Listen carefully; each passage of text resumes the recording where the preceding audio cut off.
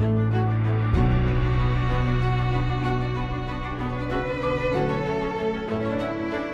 I'm Jay Rogers, the CEO and co-founder of Hattie.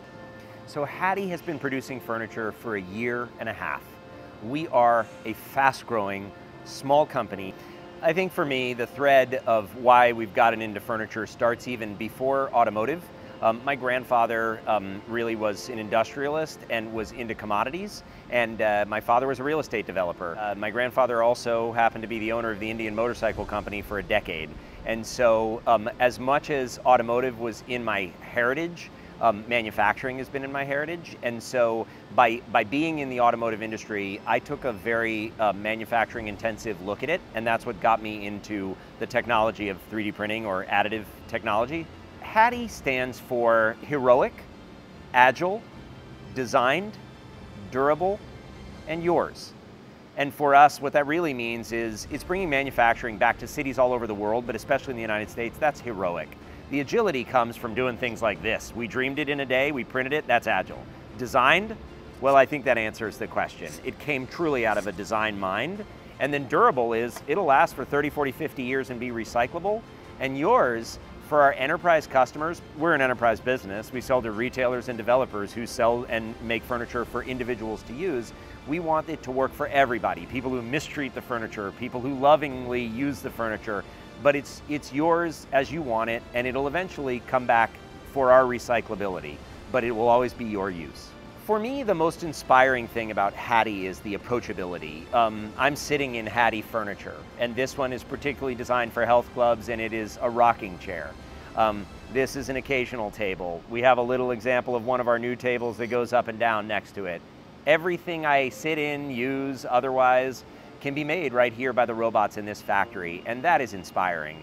So with our usage of robotics, by putting people at the edge in the design and in logistics and not in the middle in making furniture, it really means that we can begin to do a lights-out manufacturing methodology of making furniture.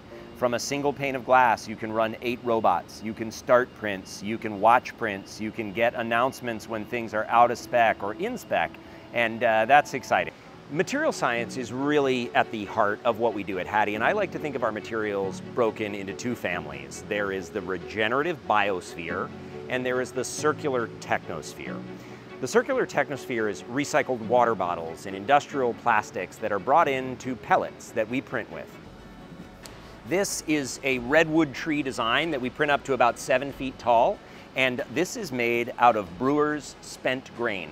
So this is the kind of thing that you find from the offtake from a brewery, a microbrewery or otherwise, and it smells just a little like the hint of beer, if you will. So we imagine with our regenerative biosphere line of materials that we can print things that can go back in the earth and really good for coffee shops and really good for breweries and bars and other things like that. So that's a little bit of the diversity of the color in the circular technosphere and the compostability in the regenerative biosphere. Every piece of furniture that we print, like this table that is here, or this table that is here, has a minimal amount of scrap.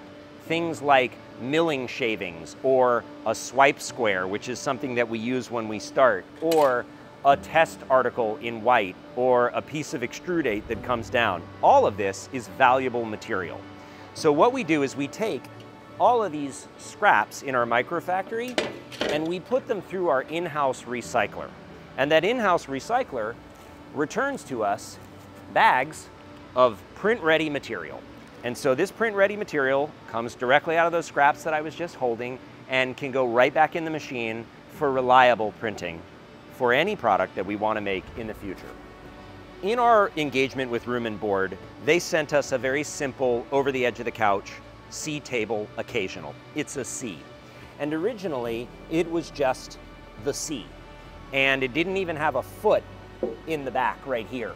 And so what ended up happening is it was tippy, and if a kid came up to the front and hit it, it would go back and roll back like a weeble wobble, and it really wasn't structurally that strong. So what we said is, without adding more material to make it stronger or changing the shape, first, why don't we add a foot in the back, which is what this is right here. So this foot provides stability from the table rolling back, so now it can't roll back, as easily as it did before. And then the next thing that we did is we added this rib. And this rib is a hollow section that only exists from here to here. It's solid here and solid here, but has air inside here.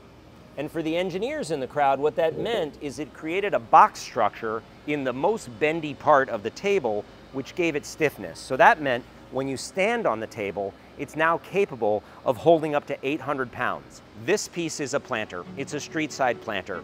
But what I want to say about it is really all these subtle things that most people don't get. It has a curve that mimics a wave or water, and the curve is different here, inset, and down here. And they wanted it to be different. They're putting 30 of them up, and they didn't want the same pattern on each one. They wanted the whole 30 to look like a wave.